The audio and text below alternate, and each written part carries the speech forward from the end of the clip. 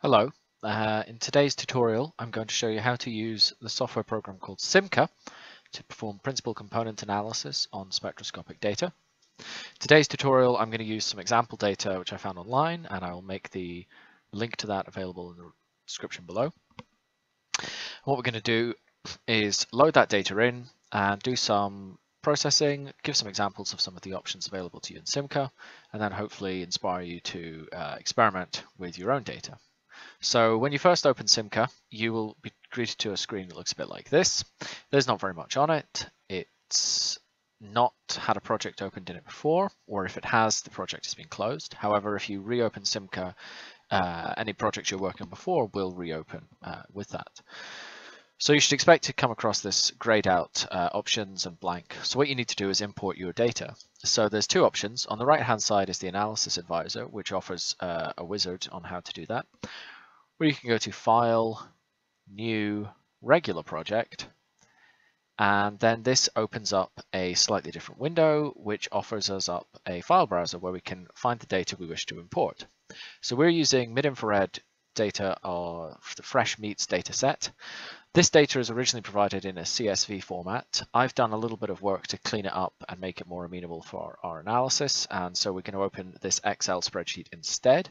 However, there's a whole world of different file formats which SIMCA can open. Personally, I recommend having all of your data tabulated as you wish before you go to SIMCA, just so that if you have to reopen it or create a new model, you don't have to do too much work every single time in SIMCA. So we select this one and press OK. Now, because it was a workbook, we can have multiple worksheets. I know that we want to use sheet 1. The first one was the raw data. Sheet 1 is my reformatted stuff, and we don't need sheet 2. So press OK, and then this loads our data in for us. Now, this looks like a spreadsheet, just as you'd imagine. We have got our first column, which consists of the primary observation IDs. These are quite long and descriptive. So what I've done is I've performed a much short version of these. So instead of saying fresh chicken, it says C. Instead of saying supplier A, it says A. Instead of saying sample 1, it's just sample 1. And in run A is just A. And this means that we can down to 4-letter code as opposed to having this much longer name. So we need to now tell it that this is our primary ID. This grays out this column, which is no longer going to be included in our model. This is equivalent to selecting here and saying exclude column. Now, if we look down at the bottom, there's some problems. We have a non-unique primary observation ID, and we don't have a primary variable ID. So our variables in infrared spectroscopy are our wave numbers. So we set that first row to be primary IDs, and they'll go green. These are the wave numbers. You can see they increase from about 1005 all the way along to about 1800 wave numbers. This is all starting to look quite good. We have a few other columns here. These have been automatically determined to either be variables, in which case it's numeric, or if it's a letter, they'll suggest it's perhaps a qualitative data column. We don't want it to be that. We want to label these secondary IDs. So our primary ID is the unique identifier for that sample, and secondary IDs do not have to be unique. They are just a further description. So in this case, the secondary IDs are what type of meat it was, what type of supplier it was from, what type of sample, what number of sample it was, and which run it was, whether it was A or B in terms of replicates. So once those are all labeled, they become pale yellow. Our primary ID is a dark yellow, and our primary variables are green. Now the data needs to be this way around, where your observations are row labels and your variables are column headers. If they're not this way around, you can go to Edit at the top, select Transpose, and your data will rotate. Now we still have one problem, which is that our primary observation IDs are not unique. If we press the Go To button, it finds for us where this error was. We can see that we had two labeled PD1B. Must just be a simple mistake, so we've now corrected that, and now that is A, that is B, no problems. Once we're happy that our data is laid out correctly, we can press Finish. At this point, it asks us where we want to save our SIMCA project. So this will be a .usp file. These are slightly larger than the raw data.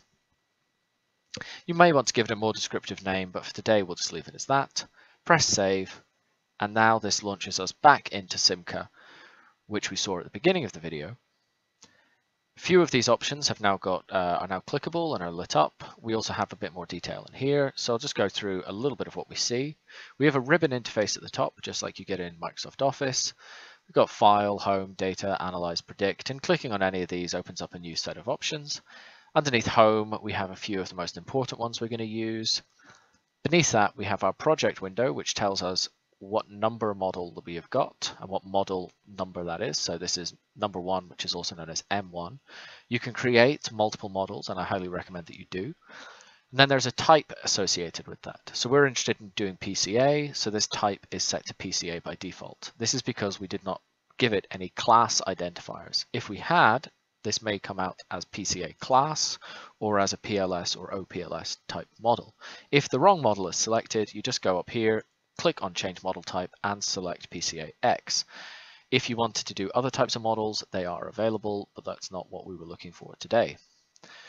You can see that it says it's unfitted, and this is because the model has yet not been calculated. So what we can do is select it, go up and press Auto Fit.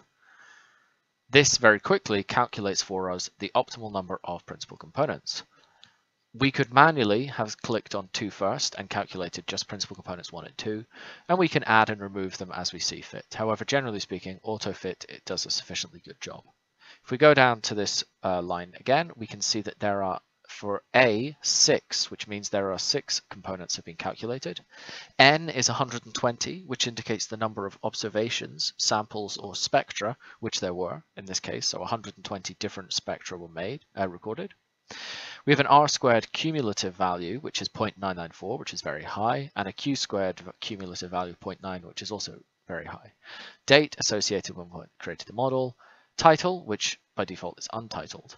And I highly recommend that you give each model a descriptive title so that when you can flick through them relatively quickly and know what differences you've made, whether you've left out samples or whether you've changed processing options. So the default plot that comes out is a summary of fit. You can see that it has M1 written under it, which relates it to model number 1. And you can see that it describes both the R-squared and Q-squared values cumulatively for all of the components. If we add a component, you can see another bar is added, and if we remove it, it goes back to 6. If at any point you add and remove too many, you can press auto fit and it brings you back to the optimal number of components.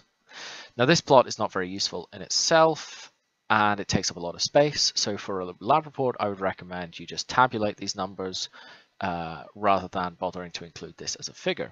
If you're ever not sure of what a figure is showing you, the analysis advisor on the top right can actually give you some more information. It doesn't have an exhaustive amount of information, but it can certainly point you in the right direction. So it tells you a little bit about what R-squared and Q-squared are when you are on the summary of fit. We'll close this for now because we don't want to save that plot. What we do want to do, however, is start to look at our scores plots. So PCA is quite commonly used just to produce scores plots, which tell us a little bit about how our samples are different or the same. So if we press on this button here, we will get a 2D scores plot. And if we press this drop down arrow, we get a few different options. But just for today, we'll click on this and we get a scatter plot of X versus Y. In this case, the scores represented by the symbol T for principal component 1 versus the scores for principal component 2, which is on the Y-axis.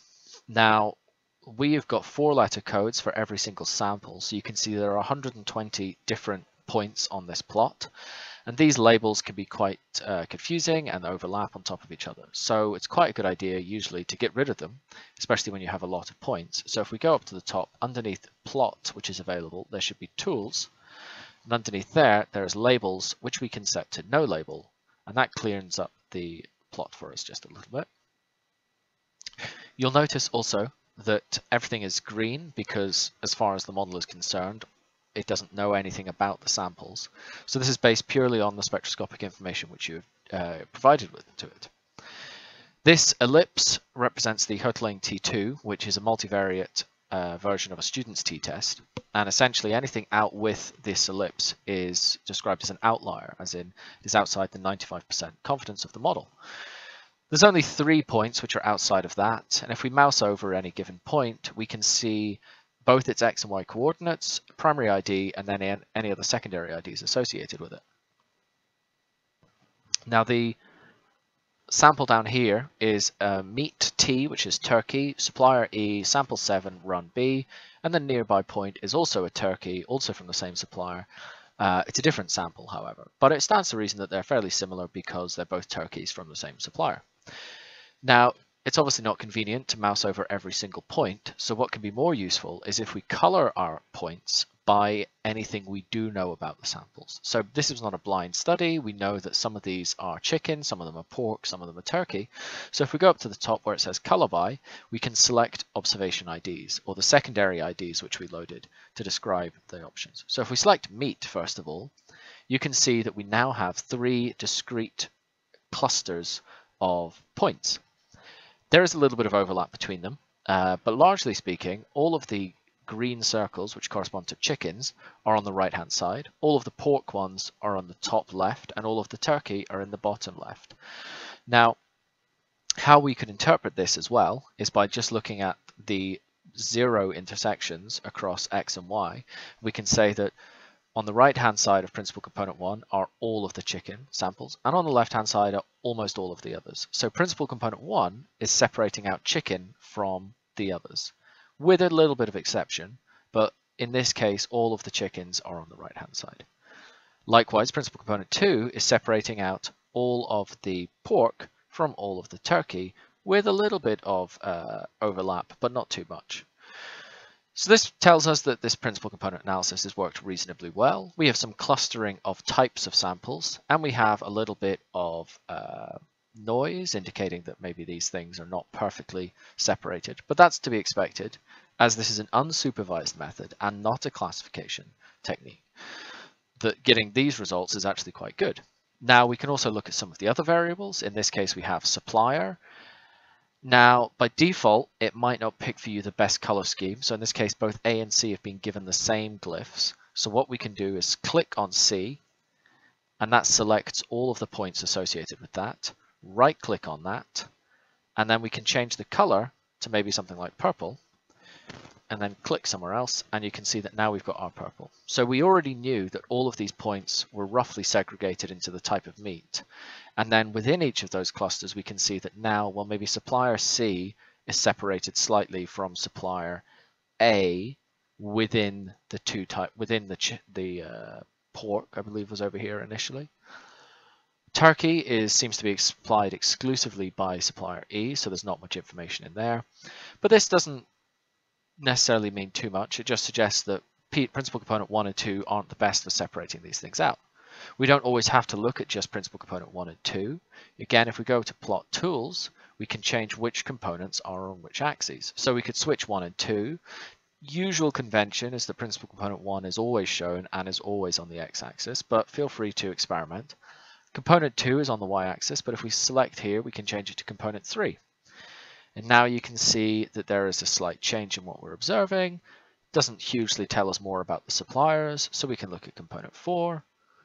And we can look at component 5, and we can look at component 6. And largely speaking, there's not a huge amount to see here. So clearly, we're not able to discriminate suppliers just from this model as it is. So we return it to component 2, and we can flick through to see the sample numbers, but there was quite a lot of samples, or we can flick through and look at run. So these spectra were required in duplicate A and B. If there was a systematic error between A and B, you would expect all of the A's to cluster in one way and all of the B's to cluster. However, they do not, which suggests quite reassuringly that the replicates were reasonably good. However, if the replicates were perfect, you would expect A and B to be on top of each other. If we try over here, we can see that this corresponds to TE4B, and this one corresponds to TE2A. So that suggests that the two turkeys are pretty similar, but these are different samples. So the replicates are not actually more reproducible necessarily than the different samples. So again, that gives us a piece of information about the quality of the data that was acquired.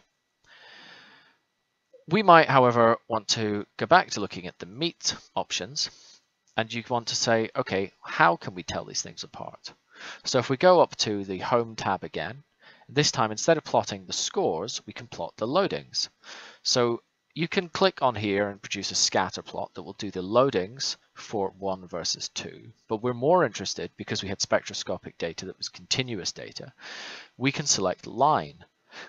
And this will give us a line plot for the first component against the input variables, which gives us something that looks a little bit like this. Now, P is the shorthand for loadings, just like T was the shorthand for scores, and again, component 1.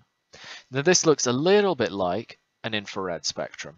You'll notice, however, that the numbers at the bottom do not reflect what we're expecting. So we can clean this up if we select this row, right-click Properties, and then this window which appears, we can go to Label Types, and Axis Label, we can change that to Variable ID. Press Apply, and now we have wave numbers going from 1000 through to 2000. If you prefer, it is possible to change the length of this, so maybe we don't actually need that. Good enough if they're all just 4 characters. So that gets rid of our decimal places. We may also wish to change what is written here, in which case we just double click and we can change the title. And in the case of some data, we might actually want the largest number to be on the left and the smallest number to be on the right, such as in the case of NMR data, in which case you might click reverse axis, press apply, and that flips things around. We can do the same for the y-axis. We can also change the scaling and the title, and these things are all fair enough for you to experiment with, especially with regards to producing nice publication quality plots.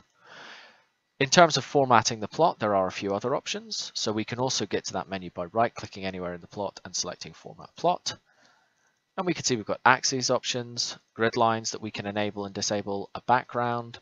Titles can be put there. We can have a timestamp so that you know the version of SIMCA and the date and time which this plot was produced.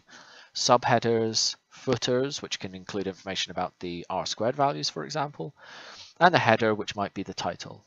Generally speaking, I like to keep the plots nice and clean, and I don't include any of these unless it's just for reference, but I wouldn't include them for a paper. The legend can be useful. In this case, the legend is not necessary, so we can click that till it's no longer selected, press apply, and it disappears. And if we wish to change any of the colors, we can change it so that it's, for example, a dashed line, which is perhaps not useful, or we could change the color of it, maybe to something like nice blue. However you wish to experiment with this. So with this loadings plot, we can see the contributions of each variable to our principal components. So we can see that it's fairly flat along the top, which is what we may call like a global mode. There's a massive dip at around about 1736, and then it tails off towards the end. Now, I did not acquire this data, so I don't know what it looks like. However, we do have access to the data, as that is what we've been processing. We can see it numerically by going up here at the top left and clicking on the dataset, and it shows us again our spreadsheet as it was before. Or instead, we can go to the top and we can go to data, we can go to spectra, and we can click on this and plot our spectra. And you can see here that this is what our spectra looked like for all 120 samples. Now, this is why we're doing PCA on this dataset, because these infrared spectra all look essentially the same across all of the samples. There's subtle differences in intensities, but they have, largely speaking, the same peaks. This suggests that by hand, I wouldn't be able to tell which one was chicken, which one was pork, which one was turkey. But from our scores plot, we can tell which ones are which is good for us. But then we want to relate this back to the spectra, and to do that, we use the loadings plot. So we can see here that there's a slight dip at maybe 1161. And if we look at our observation spectra, we can see that that's round about here. There's not necessarily a huge feature, but perhaps if we knew more about the typical infrared regions of functionalities and sorts of chemistries, we could relate this to what was in there. If we knew more about the samples, that might be useful. So if, for example, we weren't using infrared, but using something like NMR or mass spectrometry, we might be able to get some very interesting chemical information and insight into what's different between the samples as seen in the scores plot based on what's happening in the loadings plot. Now, this loadings plot initially only shows us principal component 1, which means it's only telling us about why things are on the right or on the left and nothing to do with their vertical position. So to interrogate that, we click on our loadings plot, go to plot tools and change component 1 to component 2. You can see this gives us a little bit more information. It suggests that there's a feature again around about 1148, 1127, something over at 1030, and these are telling us why some things are high on our y-axis and some things are low on our y-axis.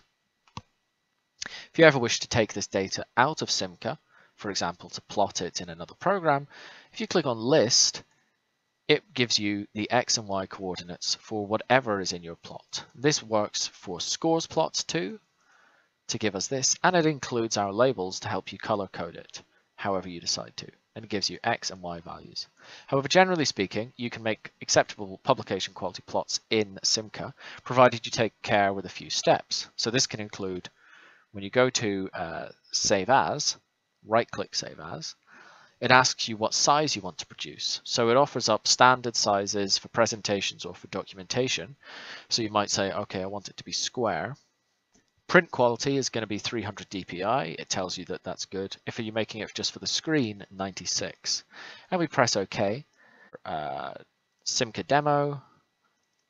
And then we'll say, let's save this as a PNG called score scatter plot M1. Maybe give it a more useful name when you're doing it yourself.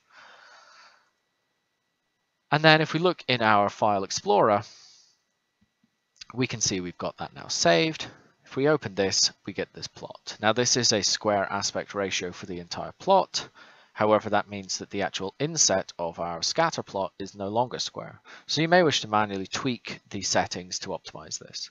So you may decide, actually, when we go File, Save As, change it so that it's actually about 900 pixels wide and 600 pixels tall. Press OK. We'll just save over that, press yes. And then if we go back to here, open it up, you can see that gives us a slightly nicer looking plot. It's a good idea to know the size of the figure you're trying to make before you start making all your figures, because obviously if we then stick this in a document at a very small size, it might be the case that these numbers aren't readable or these labels aren't good enough. The default settings are not necessarily very good in SIMCA, so you may have to experiment with this to make it work exactly as you wish. You may also decide that there are too many numbers along here, or it needs to change what the axis labels are. And as I showed you before, you could do that by going to the Format Plot options and changing titles, changing axes. So we go to Axis, X-axis, we can change the title that's there. And we can perhaps make it so that this is actually only showing us every 20 increments, which cleans up the plot slightly, makes it slightly nicer. Nobody's ever going to be reading off exact numbers on this, so you don't need a high resolution of X-axis and Y-axis labels, to be honest. So we can increase that to maybe 10. Press OK. Now if we save this plot, save it over again, press yes. This gives us something that looks like this, which again is slightly cleaner than we had before. So that is the basic process by which we can use SIMCA to generate a principal component model, look at our scores plot to see which samples are similar, which samples are different, see if there's any outliers. Perhaps we need to exclude those data from the model. We can look at the loadings plot to try and relate why our differences and similarities are related to our observation spectra. This will all become more intuitive when you do it for yourself. Now, there's plenty more that you can do in SIMCA. We're about 20 minutes in so far into what you can do. If you right-click on this model, we can go to New as Model 1. You can also edit it, but generally speaking, I would suggest you make new models. And this gives you this workset option. If it doesn't, it's probably given you this simple mode, which looks a little bit like this. However, I recommend you use the advanced mode because it gives you a bit more freedom and makes it a bit clearer what's going on. So the overview gives you your variables, and you can see there's 448, and your observations, of which there's 120. We have not labeled any classes, and we've not done any transformations, expansions, lags, and all the scaling is UV. So if we want to tweak any of these settings, we can go to Variables, and we can say, well, maybe we don't want to include that many of our variables, in which case we hit exclude. And you can see that now we're only got 371, we've excluded 77. If we click back on X, they again become X variables. We don't have any Y variables in this data. We don't need to worry about that for today. Likewise, we can go to our observations and we can say, oh, actually, let's exclude all of the chicken samples. So that's all of the C samples. And we click exclude, and that brings us down to 80. If we click include, we've got them back. Instead, we could also label classes. For example, we could set that as class 1. This would allow us to do classification modeling. However, that's not what we're going to be doing today. We can perform transformations. Now, these are mathematical operations on our data. So we can see, for example, the skewness, minimum, max, minimum that we're interested in. We may decide, oh, actually, this data should be transformed. So we can select it all and pick perhaps a log transformation, set our parameters in here, click set, and then that gives us what our new numbers will be. So you can see our minimum maximum ratio is changed for what it was before. In fact, let's set that back to none, and it returns the data to how they were. Lag is more to do with time series data. Expand, again, not really necessary. Scaling, however, can be very important. So this is a pre-processing step performed between the raw data and the PCA. By default, SIMCA uses UV, which stands for unit variance, which is also known as auto-scaling. This gives everything a standard deviation of 1, I believe. Double check that and look up the other options which are available. So if you select all, under set scaling, there's type, and under type you could set it to none and press set, and you see that disappears. Or you could set it to PAR, which stands for Pareto, which is another type of scaling. Or you could set it to centering without scaling, etc., etc. So let's change it to Pareto scaling. And then that gives us our spreadsheet at the end, but we don't need to look at that. So now our overview gives us this. We can set missing value tolerances. However, this data set does not have any missing values. And we can change the model type here if we wished. However, it will only let you change it to ones which you can perform. If we're happy with this, the only change that we have made is set the scaling to Pareto instead of unit variance. We press OK, and now we get a second model, M2, unfitted. You'll notice it's got the same number of observations, same date, also not got a title, and we press auto fit, and we see we've got a slightly different model. So this has got 4 components instead of 6, and the R² and Q² values are ever so slightly different. However, the significance of this difference is essentially negligible. Now at this point, it's a good idea to rename. So let's call this Pareto, and let's rename the top one to be UV. It's in unit variance. And now if we plot the scores plot for model number 2, you can see that we have got a slightly different model to what we had with model 1. Now, if this doesn't seem hugely obvious straight away, you can flick between the two of them. Unfortunately, that is not the right color, so we can change that to being green. However, that didn't change it.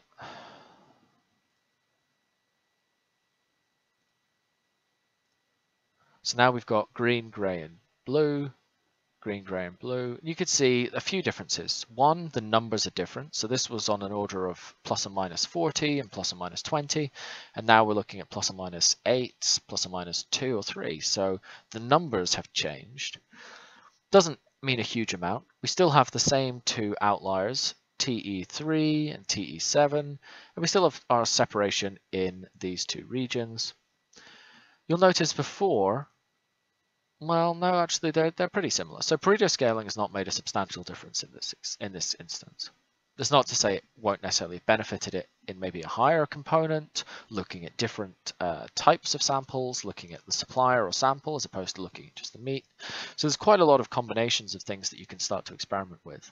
And that's before we consider excluding regions of the spectra. So we might, for example, decide maybe there's a bit of noise in here, we want to exclude that, or maybe this is just noise, this entire region, and it's not interesting. So we could build model with fewer variables or fewer observations. Finally, there's a few other things we can experiment with in here. We can do some prediction. Some of this is more important when you're looking at classification analysis. We can get different types of plots up here. Again, a lot of this depends on what type of experiments and data you're looking at. Developer options allow you to do some scripting in Python if you would prefer to work that way. And if you want, you can go back to Analyze. In the case of PCA, you can see the contribution, which tells you the scores related to the T2. There's quite a lot of options in here. Biplot will plot a scatter plot with both loadings and our scores on the same plot. Unfortunately, in quite high density data like we have here, the biplot ends up looking a little bit confusing, not immediately obvious. What it kind of suggests is that chicken has got a lot of everything, and the pork and turkey have got whatever fewer over here in terms of stronger features for those samples and stronger features for the other samples. Generally speaking, this sort of analysis with biplots doesn't work plotting every variable that you have. Key ones are more important, or if you have far fewer variables. If we go back to data, it's also possible to do some other transformations in here. If you have time series, you can do time series filters, but in the case of spectral data, which is what we have, we can also perform some spectral filters. Now, these include a number of options, some of which are mathematically fairly straightforward to understand, such as derivatives, which we can append, or we can include the Savitsky-Golay filter, which is a type of denoising, smoothing filter. So we can put two of them in, and we can put them in different orders so that they run consecutively. So what we will do is we'll apply the derivatives to this data. So our data had a lot of smooth features, so perhaps derivatives will accentuate any subtle features and their subtle differences. So press OK. This asks us, do we want to include all of the variables and all of the observations, which yes, we do. And then it gives us a preview of what the derivative will look like for each spectrum. And we can flick through and see that, well, we know all the spectra kind of look the same. We can also decide if we're doing a first, second, or third order derivative. So we can do second and third, and obviously third gives us far greater noise than the first. Or we can use a quadratic or a cubic polynomial to do the calculation, and how many points are used in each one is also an option. So we can increase that to 30, for example. Maybe not 30, has to be an odd number, so it could be 31, or we can reduce that down to 7. And that gives us quite a bit more noise. So we'll say leave it at 15 and 1, press next. Then it gives us a new dataset name, mid-infrared fresh meats underscore first derivative, finish. So now we have our data here. There are missing points at the beginning, and there will be missing points at the end. And this is because we used blocks of however many points to calculate the derivatives. So it's nothing to worry about here. Now if we go back to our home, we can click up here, new, and we can create a new model. And this time we have an extra tab on our workset options, which asks us which data set we want to use. So we're going to use the first derivative data set. We're going to use the default unit variance and the default of all the other settings. And we're going to press OK. This gives us model number 3, again PCA, click auto fit. And this gives us something which has far more components. So this is now 11 components. R squared is significantly less than it was for the other two options. Q squared is also significantly less. And let's have a look at what the scores options looks like. Well, this gives us actually much better separation of chicken, pork, and turkey. So even though the R squared and Q squared values are lower, our scores plot superficially seems to be much better at separating out pork from turkey and chicken. And if you don't believe me, we can go back and look at the first one, and you can see that they are all much more loose within each group and closely together, whereas here they are much tighter, packed. Now again, not perfect, but there's still some interesting information in here. And again, we can look at the loadings. However, this is now the loadings of the first derivative data, so we need to be careful how we interpret this going backwards. And again, we can look at perhaps the other options in terms of suppliers, samples, and runs, but again, I wouldn't expect any of those to give us a huge amount of information. With that, that essentially concludes the obvious options which are available to you in SIMCA. I recommend that you give your models titles, so we can call this first dir UV. Make sure that that's correct there. And we can click save up here. And this essentially is the sort of work that you would be expected to do using SIMCA for PCA. Now, there's lots of other options in here, and if you're ever not sure what to do, there is help online, there is a knowledge base which provides a lot of information, and that is what we have to show you today. So I hope this has made some sense. If not, the best thing you can do is really just load up some data, press all the buttons and do some reading and see what starts to make sense. When it comes to a report, I recommend that you don't just include every single thing that you've done.